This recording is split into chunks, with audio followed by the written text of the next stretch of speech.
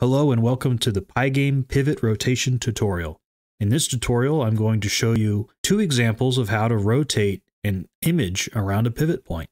The first example will be a spike ball rotating around the center of the screen, as you see. The second will be a weapon that points in the direction of your mouse. Let's begin. For starters, we have our boilerplate Pygame logic.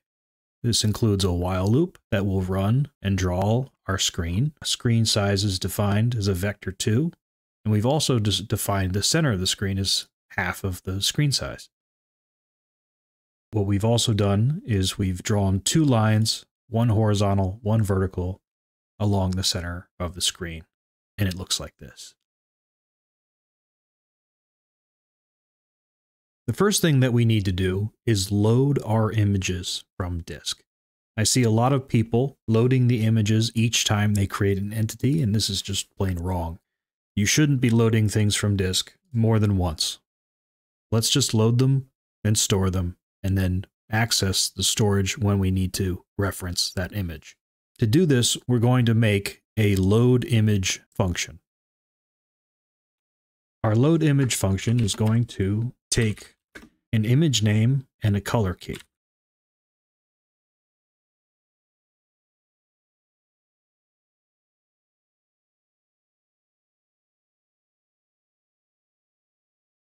The image is going to be loaded from disk.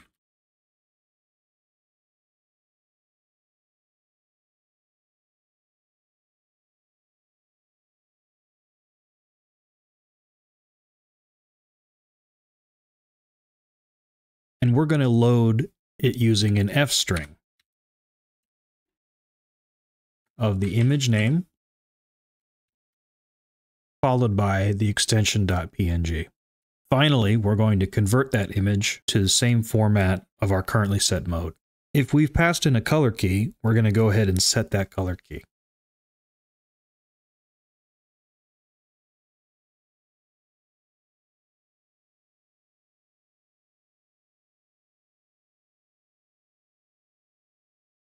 Finally, this is the trick that we're going to use. We're going to create a top-level reference dictionary. This reference dictionary is able to be accessed by any of our classes in our program. And what we're going to do is we're going to store our loaded image in that reference dictionary using its image name as its key. This allows us to access this particular image using its name from any entity or any class in the game whenever we want it. Let's go ahead and load our images. First, we'll load our spikeball image, and it has a white background, so we'll set the color key to white.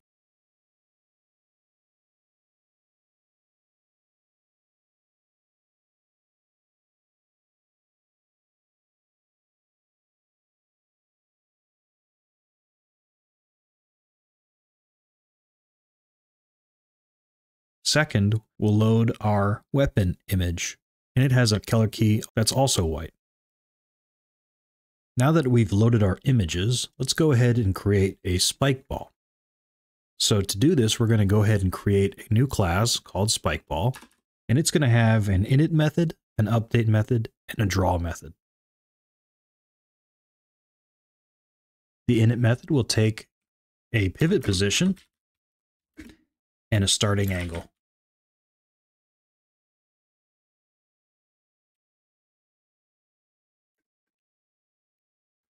We'll save the pivot.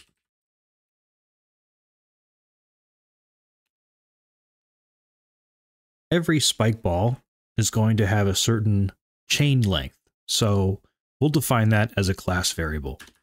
We'll then create an offset vector from polar coordinates using the chain's length and starting angle.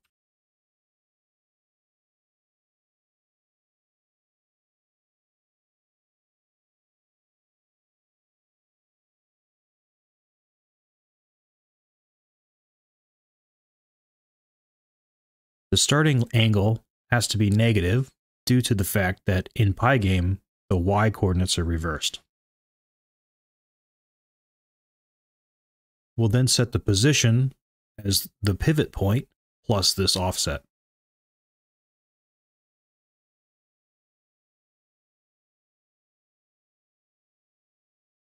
Then we need to get the image of the spikeball and save it. To do this, we'll access the image we loaded earlier for the spikeball from our reference dictionary. We'll also go ahead and set our current image to the original image. This is important later when we are rotating the image, since we don't want to rotate the same image twice. Finally, we'll set the rect of our spikeball equal to the size of our image centered on our position.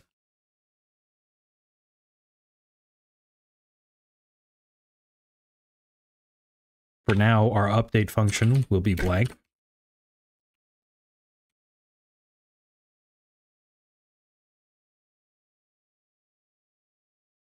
For our draw image, we'll draw a chain and we'll draw our image.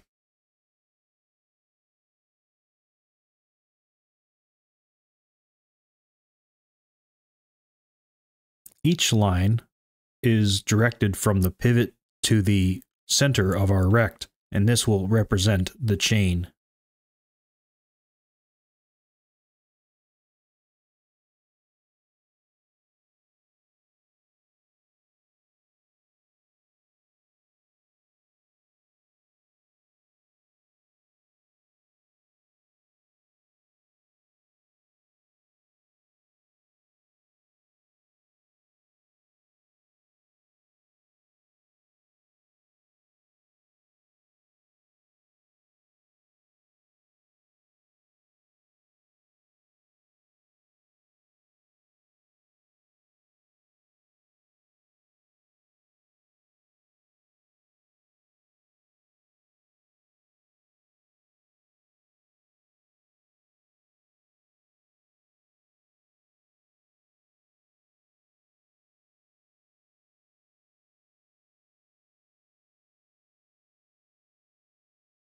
In our game class, we'll go ahead and create a spikeball. The spikeball's pivot point will be the center of the screen, and its starting angle will be 45 degrees.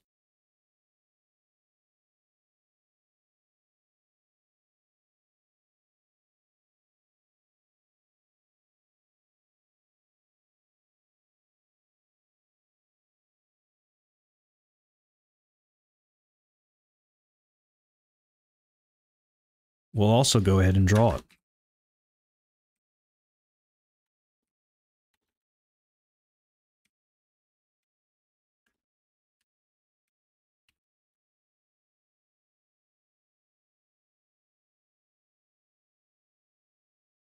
Let's see what this looks like.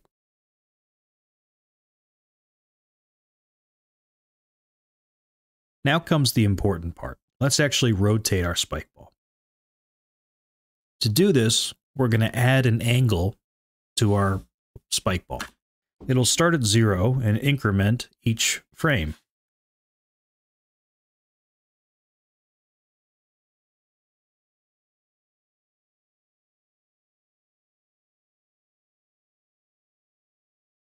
But here's where things get interesting.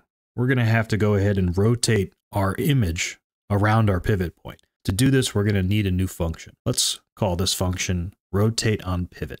Our rotate on pivot function is going to take an image, an angle, a pivot point, and an origin, where our pivot point is the point at which the image is going to be rotated around, and our origin is the point that rotates around the pivot. It's usually the center of whatever image that we're rotating. First, we're going to rotate the image. To do this, we'll use the pygame.transform.rotate function.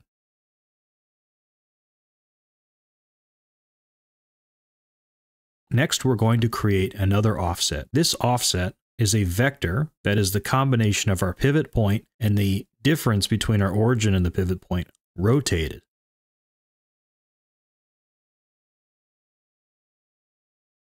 This rotate function rotates our vectors in the opposite direction, so we'll go ahead and feed it a negative angle. Finally, we'll create a new rect centered on the offset.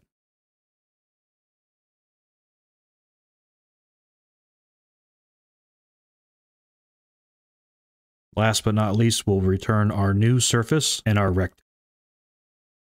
Back in our spikeball update function, we'll go ahead and set our image and our rect to a rotation of our original image to our new updated angle.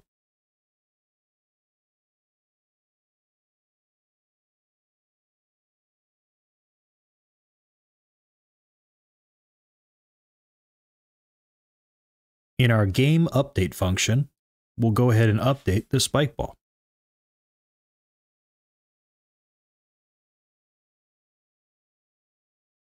Let's see what this looks like. Looks like our spikeball is rotating correctly. For our second example, let's go ahead and create a class called weapon. And let's create an init method for this weapon. That'll take a pivot point.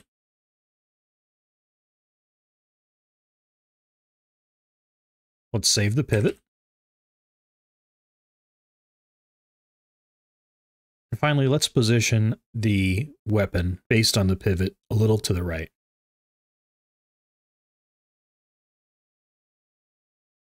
Let's save our original image.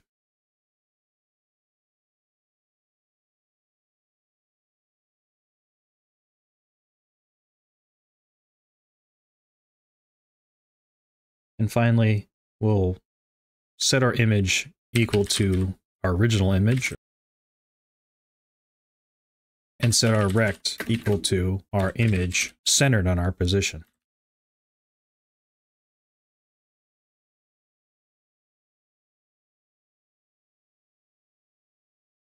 For our update method, let's just pass for now.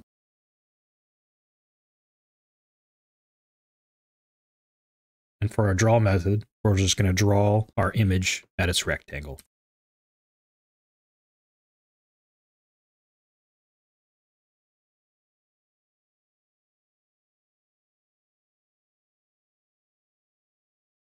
Let's go ahead and create an instance of our weapon in our game class. And let's put this pivot point at the center of the screen.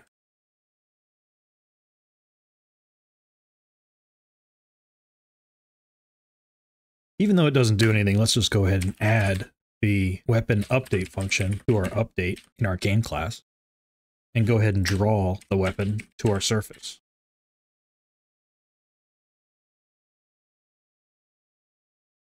We should see the weapon now on the screen. Let's go ahead and make that weapon rotate based on our mouse's position. To do this, we're first going to get our mouse position, and we'll cast this as a vector 2. I like vector 2s because they allow us to just say mouse position.x, mouse position.y, instead of using brackets and tuple indexing. First, we need to figure out where our mouse is in relationship to our pivot point. In order to do this, we'll just create an offset by subtracting the pivot point from our mouse position. Now we need to find the mouse angle. In other words, the angle from the center of the screen to the mouse's position. To do this, we're going to use the arctangent function, and we're going to convert its result into degrees because it returns radians. So we'll need to go ahead and import the math library. So our mouse angle will be equal to math.atan2 of our mouse offset dot y.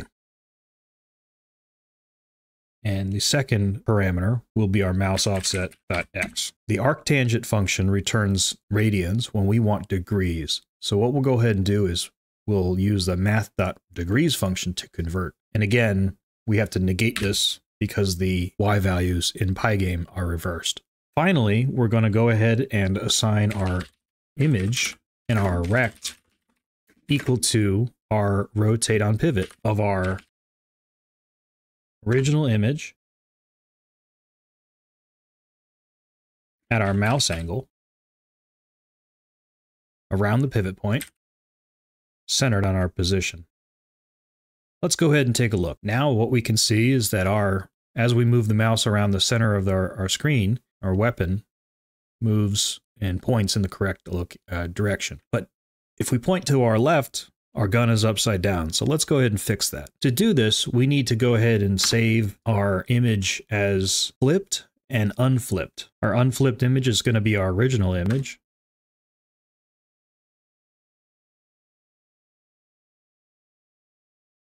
And our flipped image is going to be a transformation of our original image, flipped on the y-axis.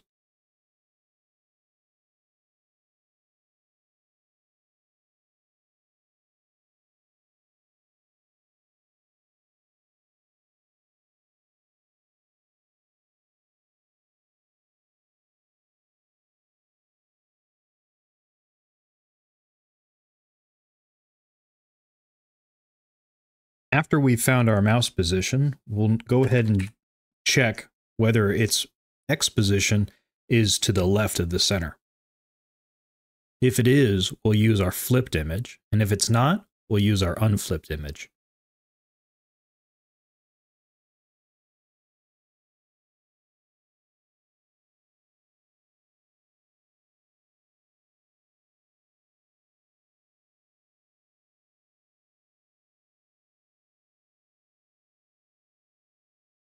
Now our weapon is going to flip as we cross the center of our screen.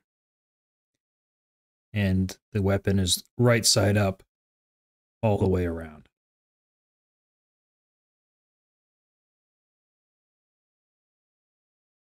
That's it for this tutorial. Like and subscribe for more. I'll be putting out more tutorials in the future. Thanks. Bye.